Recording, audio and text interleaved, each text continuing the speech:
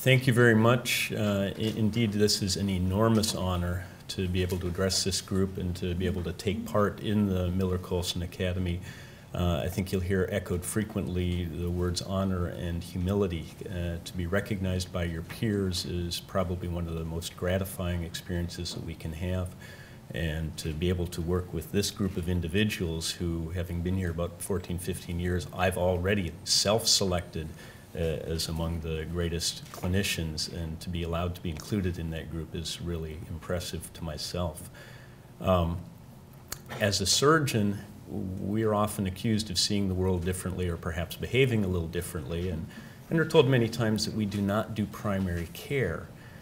Well, I take a contrary opinion to that. I'm disappointed sometimes if I round in the hallways and I find patients who don't know who their doctor is, and they've seen many people. And I can assure you that every single one of my patients knows who I am because I've spent the time with them. And this doesn't begin in the operating room, it begins long beforehand. And each of the patients knows who I am, what I'm going to do, and I make the effort to connect with them. So by the time you've had preoperative visits, preoperative teaching, operation, course in the hospital, most of the patients realize I have 3 kids, that 2 of them play ice hockey. Now, if they've unfortunately had a complication and stayed a little longer, then they realize I also coach ice hockey.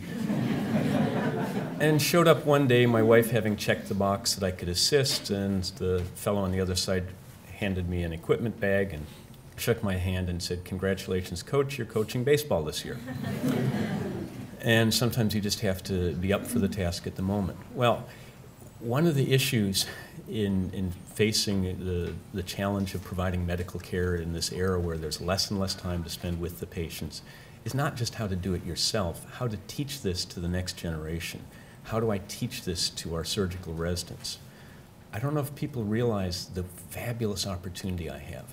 I do 2, 4, 6-hour operations, one-on-one with a bright trainee.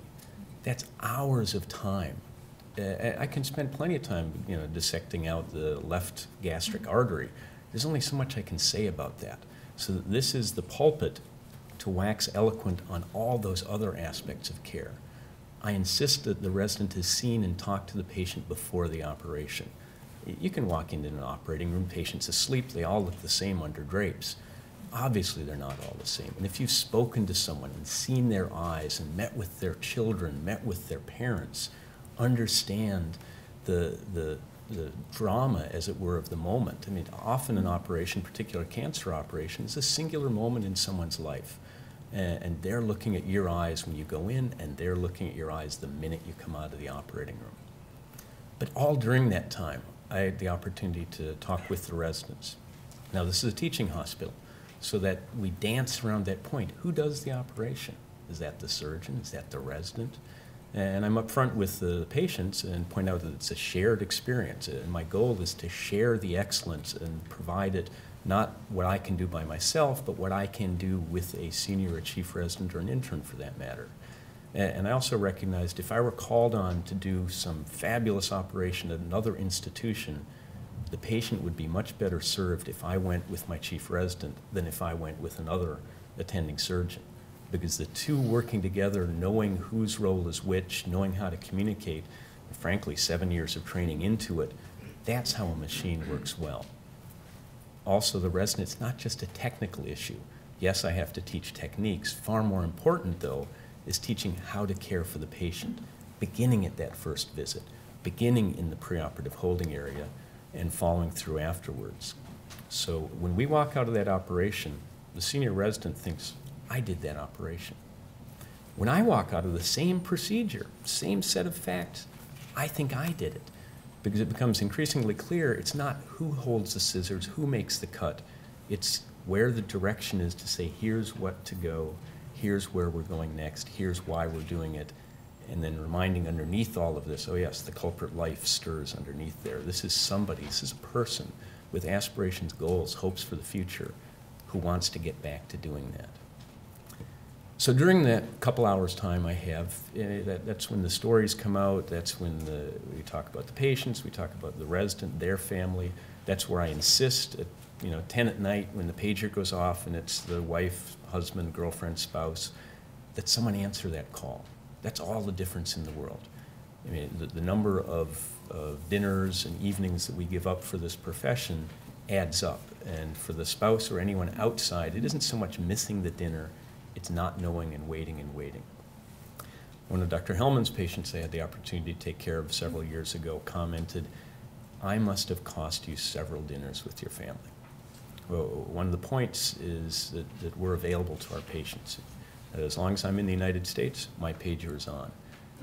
In the emergency department, I think they go through the EPR record, and if they can find my name anywhere on the chart, call Dr. Duncan, the surgery resident will be down, you know, they'll take care of it right away.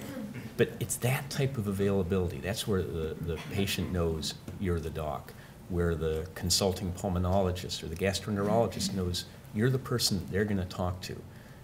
Increasingly, I've found it's less about modeling behavior, but inculcating that, developing that, and pushing sets of behaviors. And I thought about this when we had symposia on professionalism.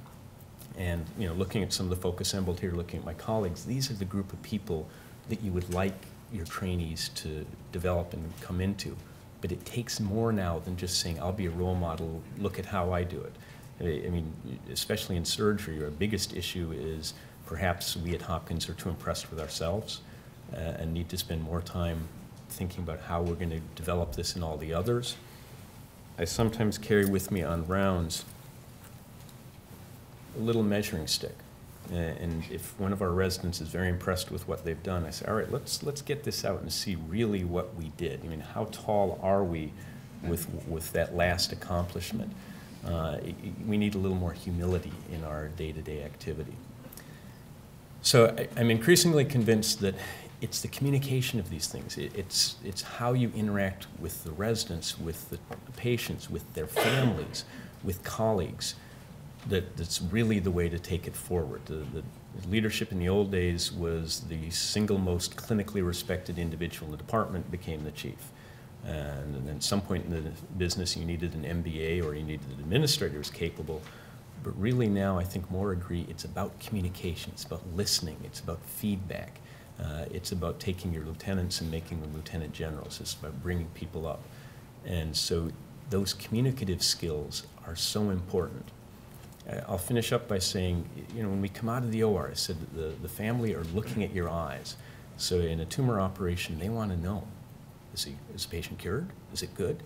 And the happy speech is easy. The happy speech is, everything went well, we got the tumor out, no sign of spread. Anyone can give that speech. It's a joy. I mean, boy, that's one of the happier things I get to do in life.